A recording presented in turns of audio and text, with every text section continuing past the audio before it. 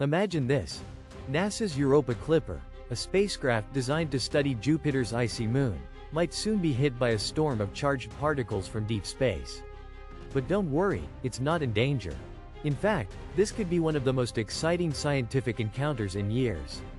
These particles are coming from the ion tail of an interstellar comet known as 3I, ATLAS, a traveler from another star system that's currently passing through our solar neighborhood. Scientists recently discovered that the Clipper's orbit will soon align perfectly with the comet's tail and the Sun, creating a rare cosmic intersection that no one planned, but everyone's thrilled about. Why is this such a big deal? Because when the spacecraft passes through this stream of charged particles, its instruments might be able to directly sample material that was born outside our solar system. That means we could get real data from a comet that formed around another star, something astronomers have dreamed about for decades.